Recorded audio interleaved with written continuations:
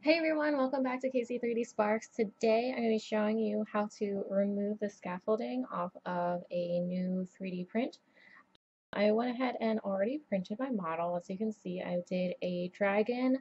I didn't model this myself. This was by Dutch Mogul off of Thingiverse. I'll go ahead and put the link in the description below if you want to download and print this for yourself as well.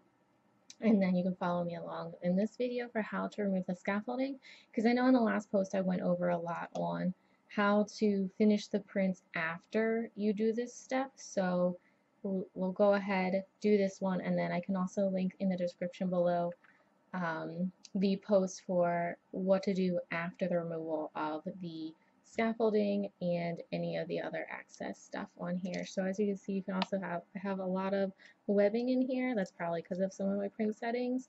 I tried out some different print settings last night. I let this print overnight, so I'll have to fix that for next time, but I thought I would go ahead and use this as an example anyway for how to remove the scaffolding.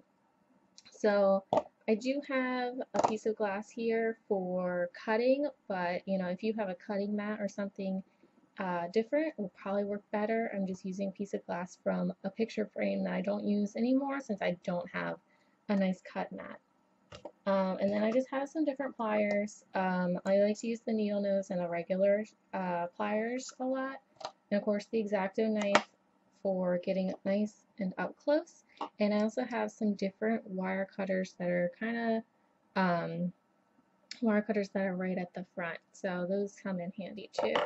And I do have the file set, but I don't think I'll get into sanding today. But I'd like to have a container nearby to put the plastic scraps in, since one day I hope to make a filament recycler so I can make my own filament for 3D printing. So I like to keep my scrap PLA instead of throwing it away. So if you do that, then make sure your container's nearby too. So first things first, I usually like to go ahead and feel the pressure. Oh, this one breaks off right away. So with my hands first, I'll go in and see what just breaks off pretty easily and get that stuff really quickly. Some of the stuff that gets a little bit tighter and more in between, I'll go back and do with the pliers afterward. So try to get the loose stuff first, just to start that cleanup process for your models. This is the easiest way I find to start before I jump in with pliers. Unless of course it's a bigger piece, sometimes I'll start right away with some pliers, because if it's really big, like pieces that are this size, instead, pliers are probably going to be easier to use than your hands anyway, because the scaffolding is so much bigger. And of course, it depends on how intricate your print is, too.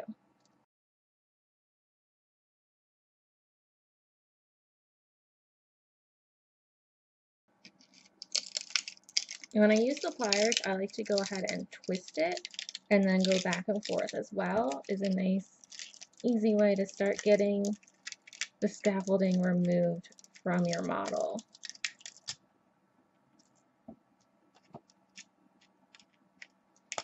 I'm sure there's other people that have different techniques as well. So find what's most comfortable for you, and also what types of prints that you print out. Just what works best.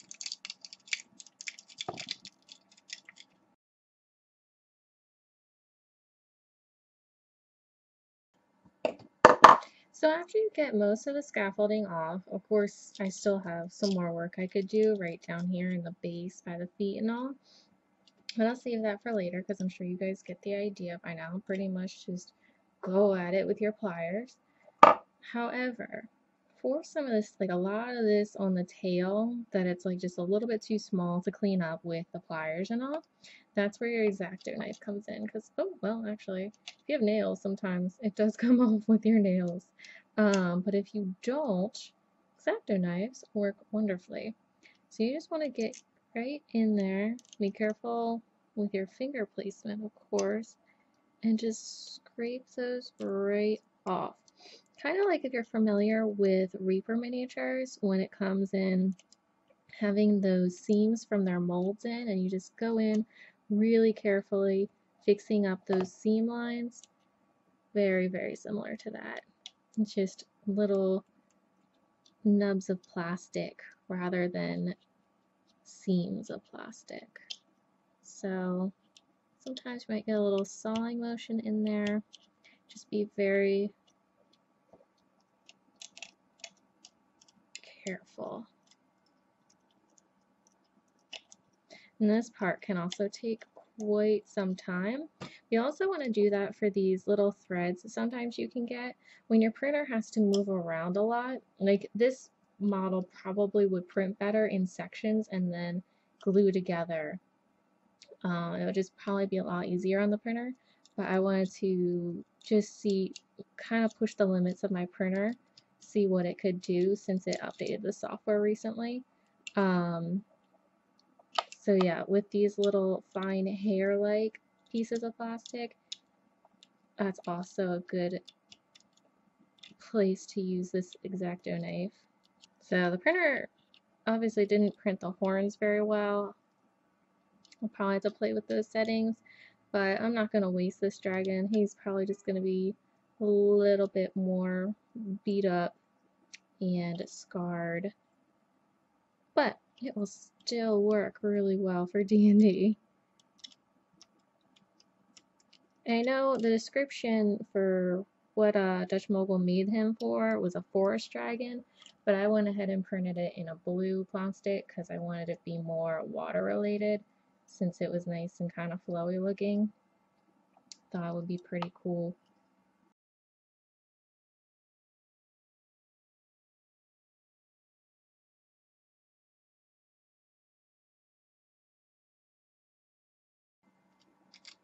And same with the base as well. You can see some of the scaffolding left pieces on here, so you can also just go in to the base and scrape those off. Just wherever the scaffolding touches, make sure you at least run your finger over to make sure you can get everything off that the scaffolding left behind.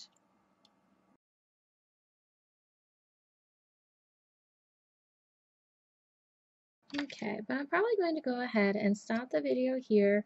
There's not much else I want to go over in this video. Pretty much just give you guys a basic idea of what I like to do for getting the scaffolding off of models, as well as using the X-Acto knife to get in there after the scaffolding, most of the scaffolding's removed, and how you can use it to get in there and get the rest of it. But at this point, I like to go back and forth between the pliers and the X-Acto knife until the final model is nice and clean. And then I don't think I'll have to sand this one. I might, but I shouldn't have to. This is a pretty nice model. I like this one a lot.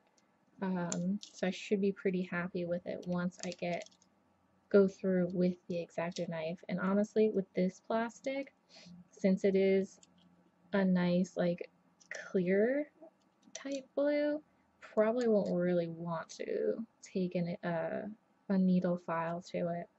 But like I said, I'll put the links in the description below if you do want to print this out. It was free on Thingiverse, but of course you can always tip the designers.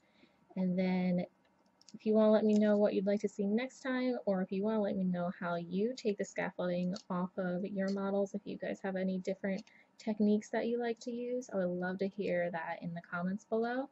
But please make sure you like, subscribe, comment, let me know what you think, and I will see you guys next time.